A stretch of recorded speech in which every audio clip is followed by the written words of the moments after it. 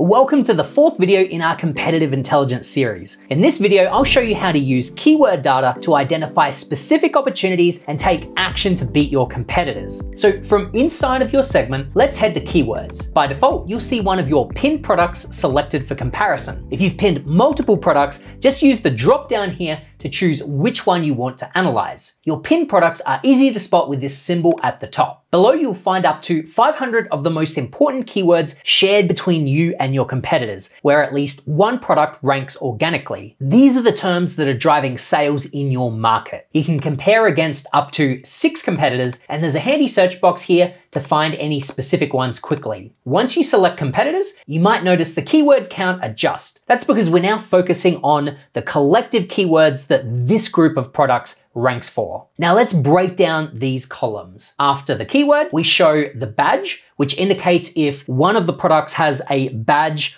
on that keyword, such as Amazon's choice, and you can hover over it to see what product it is. If you see this in orange, then congratulations. That means it's your product that has the badge. This is valuable to know because these badges can significantly boost click-through rates and conversions. Next, we can see the past 30-day search volume in both exact and broad match, as well as the search trend that displays the percentage change and a little graph here, also over this 30-day period. For deeper insights, we also show the past 90-day trends. This helps you spot whether changes are temporary blips or more longer-term shifts. Next, we show you the PPC bid for that keyword in both exact and broad match. This number is the estimated median cost of the bid, so it'll give you a sense of that keyword's competitiveness. For example, we can see generic terms like face moisturizer or body lotion commanding higher bids than branded terms like CeraVe, since branded terms typically convert poorly for anyone except for that brand. So this type of insight can help you allocate your ad spend more effectively. Looking at the recommended promotions column, this shows estimated daily sales needed to reach a top 3 organic ranking within 7 to 14 days. Lower numbers means it's easy to rank on that keyword, while higher numbers means you'll need significant sales volume to claim that top ranking, and then also to keep that ranking in the future. But to make this a little easier to translate, we have the ease to rank column here to give you a quick idea of how easy or hard it'll be to rank on that keyword. Now for the crucial part, keyword rankings. You'll see current positions for each product, and our heat map overlay gives you a quick visual guide with the darker orange meaning higher rankings. These rankings can include both organic and sponsored positions. When you're looking at overall rank, it will display whichever rank is highest, organic or sponsored. However, you can also toggle to organic only or sponsored only. So that covers all the columns, but do remember that you can customize which ones you see in order to focus on what matters most to you.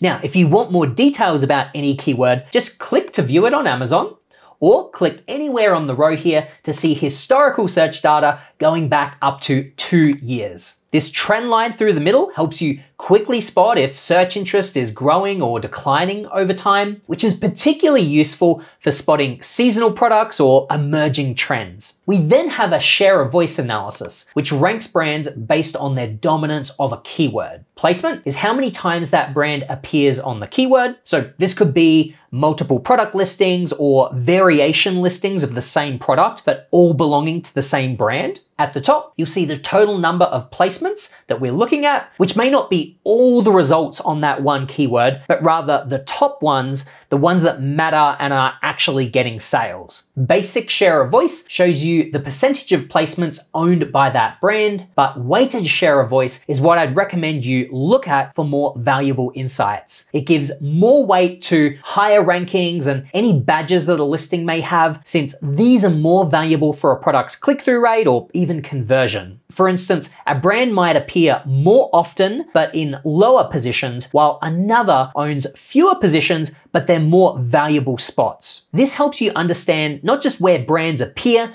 but how effectively they're competing. And again, you can toggle between organic and sponsored rankings as well if you want to hone in on one of those specifically. In this example, we can see that the brands that dominate organically aren't really at the top when we switch to sponsored. They're probably saving their ad spend because they're already dominating so much organically. But if you are these brands, it would still be a good idea to keep an eye on who's dominating in the sponsored space. Now let's look at our keyword filters, each offering unique strategic opportunities. Shared keywords shows you where you and your competitors both rank organically. These are likely your market's core terms. Missing keywords highlights opportunities where competitors rank for keywords, but your product does not. Here, our hip and joint supplement from YouMove isn't ranking for major terms like joint supplement for dogs and dog vitamins and supplements, terms that all the competitors selected here are ranking for. That's a clear opportunity to either modify your listing or to target that keyword with advertising. Weak keywords shows where competitors outrank you. These might be terms to prioritize in your listing optimization efforts or in your advertising strategy. For instance, if you're ranking on page 2 while competitors are on page 1, then a focused ad campaign could help you bridge that gap. Strong keywords highlights your dominance areas, positions that you're winning in and you'll want to defend. Keep a close eye on competitors' movements on these keywords. For instance, if they start gaining ground, you might need to make sure to strengthen your position. The advertising filter is very cool. It shows keywords where you rank low organically, but competitors rank higher organically, all without advertising. This can indicate opportunities where you could close that gap through targeted ad campaigns whilst your competitors aren't defending their position. But now let's talk about position tracking. This is where competitive intelligence becomes really powerful. See those plus signs next to each keyword? Simply click to track individual keywords or select multiple to track them all at once.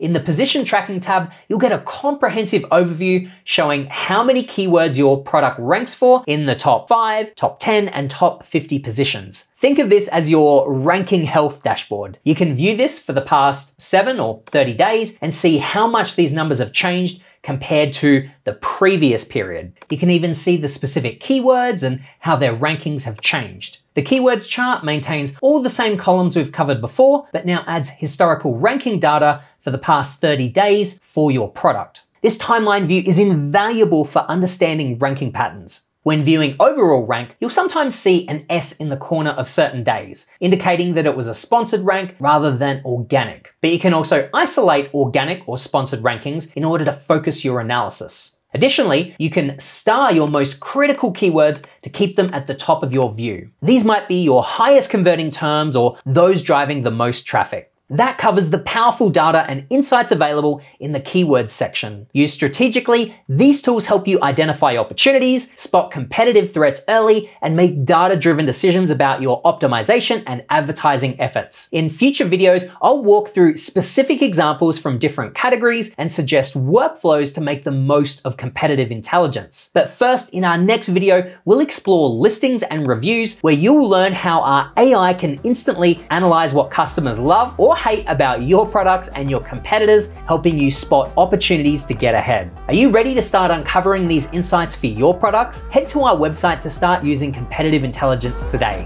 Thanks for watching this video, and I'll see you in the next one.